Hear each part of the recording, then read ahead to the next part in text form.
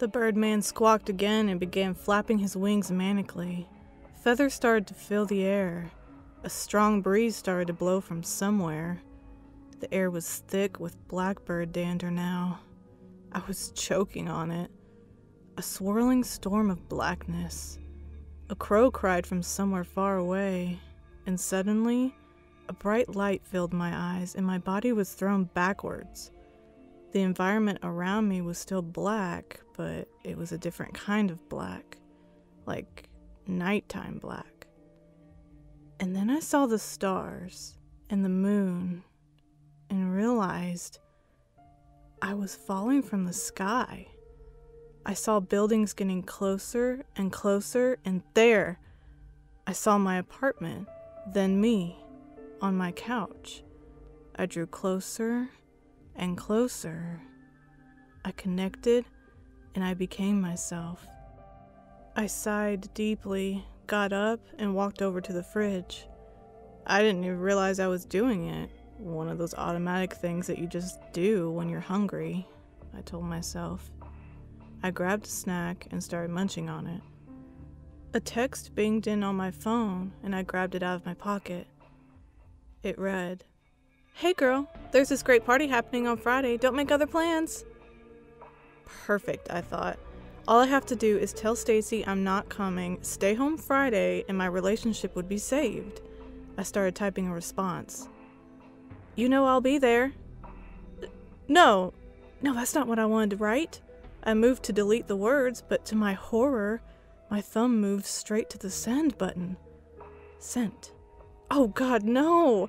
I tried to move my arm to stop the text, cancel the plan, but I couldn't. My body walked over to the couch. All the while I was trying as hard as I could to turn back and pick up that phone. Nothing happened. My body kept moving around, ignoring my every attempt at stopping myself from going to that party. Icy realization hit. I would have to relive the whole damn thing, like watching a slow-motion train wreck unfold. Knowing how to avert the crisis, but completely unable to do anything. Let me tell you, fear without adrenaline is a strange feeling. To be honest, they were all strange feelings. I wasn't able to move my body, but I could feel everything. My body stubbed its toe, my body got scared, my body got drunk, and I felt it. When Josh kissed me, I felt it. I tried to treasure every single moment of the last time I slept with him. I knew this time it'd be the last, but it was difficult when I knew that the next day I would go to the party and break both our hearts. When I locked eyes with Eric at the party, I felt that too. I felt the excitement, the warm glow of the alcohol, the way my body reacted when he touched me, and I felt the hangover, the panic, the shame in the morning after, when I woke up in his dirty apartment on the mattress on the floor and realized what I had done. The profound anxiety as I knew my body was debating in its head whether to tell Josh, the pain of having to tell him, and the heartbreak when he told me it was over. It was way worse the second time around. That freaking bird tricked me.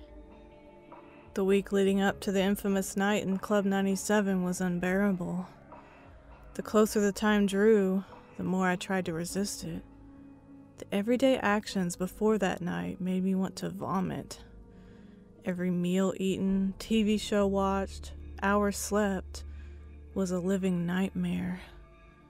Getting ready hours before was the worst, however. Putting on my makeup, slipping into that too tight dress, where I was drunk but unable to do anything about it. As I walked up to the club, I saw something odd. The sign no longer read Studio 97. It now read Studio 0, with the lights inside the 0 blinking, on and off, sporadically. I had no idea what that meant, and I didn't want to find out, but I continued on unwillingly, inside. The booming music and frantic dancing of my fellow clubgoers, sent waves of pain and discomfort to my head. The music died down. Screaming internally, I was carried across the floor to the bathroom, where it had all started. Why hadn't I just left, or at least gotten a drink? When the door swung open, however, I was greeted with a different sight than the one I had seen the first time. The lights were now a dark blue. The floor was cracked and stained, the chrome fixtures grimy and disused. Some of the stall doors hung off their hinges, and the water puddled in the sink was a sickly yellowish color. From the now familiar final stall came quiet sounds. I tried taking a step forward. It worked. I took another. The same result. I was in control again. Instantly, I turned to leave, but found the door was gone. Only a blank, soot-stained wall. Something about the situation seemed disquietingly familiar. Right as I made the connection, the final stall swung open, and I heard a sickening, wet thwop as something hit the floor. The slimy voice that greeted me sent shivers down my spine. "When will Kutka learn? These payments can't go on forever." I whirled around and saw it. The slug, worm, man thing from the hotel room. It was sliding out of the stall and leering towards me. Its head stuck out almost offensively on that long neck that protruded from its lumpy, misshapen body. "Kutka is disposable compared to the others. He answers to the ones above. He had you fooled, didn't he? Him and his little games." I struggled for words, but all I could manage was a thin gasp of fright.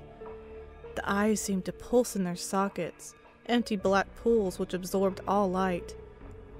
"He only does that with the messengers, so he can have his fun. Hand delivering it is never preferable to getting poor mortals like yourself to do it for you." The wall seemed to be shifting behind me, bending and pulsing against my back. I tried to ignore it. Time skipping is easy for ones like us. It only took moments to locate whatever line you were on. Anyway, I've grown sick of dead meat.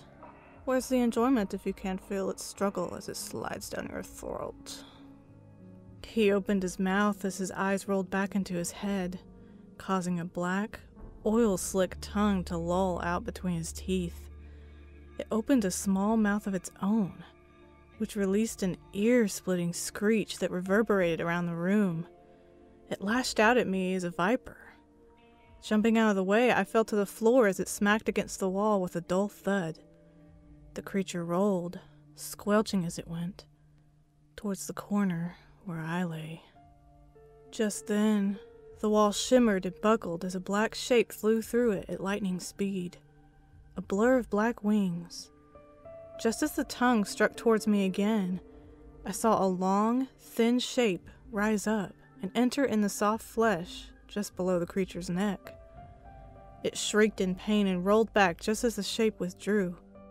Looking up, I saw oily black blood dripping from the end of a bird's beak. Kutka? Before I could do anything else, he stabbed down again, piercing the blob across its neck again. It hissed and clacked its teeth together at him, but its eyes betrayed its fear.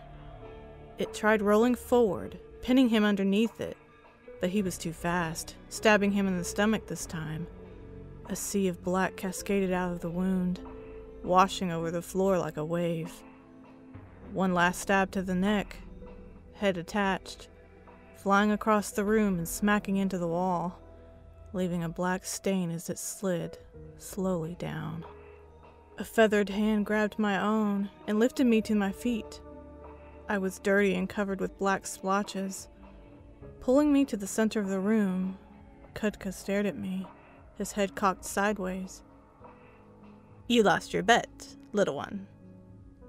I remembered the changed number from the outside of the club. He continued. Your wish still entrapped you in the game. You ran out of time long ago. A shiver ran down my spine as I stared at him, the black blood dripping onto the floor from the end of his beak.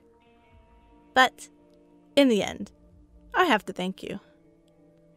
I stared at him in disbelief. The only way the worm leaves his room is to collect at the end of the bet. If you hadn't failed, he wouldn't have left. And then I wouldn't have been able to kill him.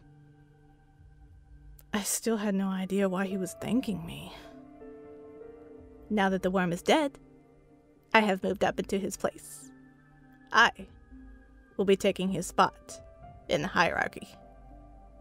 I felt the wall shifting behind me again. So, thanks to you, I have risen up. He cocked his head again. Still, you lost the game. I should kill you, but I will not. The music returned outside. Leave, little one. Just because I let you go now does not mean I will have the same feelings later. With that, he shoved me towards the wall. I tripped over my own feet and felt a cool sensation, as if I was passing through something. Before I knew it, I was landing on my back in the hallway, hard techno music blasting from nearby. Getting to my feet, I pulled the bathroom door open. The red light greeted me, along with the shiny chrome fixtures and clean floor. All stall doors were open, revealing no one inside. I stumbled out of the hallway and across the dance floor, eyeing some of the people as I passed. I saw a Middle Eastern man dancing wildly in the center of the floor, a man in a suit holding a briefcase, pushing through the crowd. At the bar, a young woman with too high of heels and a skimpy black dress was ordering a drink. I stepped out into the night, dreamily blinking my eyes and heading back towards the direction of home. A loud noise erupted overhead. Looking up, I had just enough time to see a crow diving towards me, releasing something and disappearing into the night sky. A note. I unfolded it, reading it by the glowing lights of the club. It read, "Ready for round 2?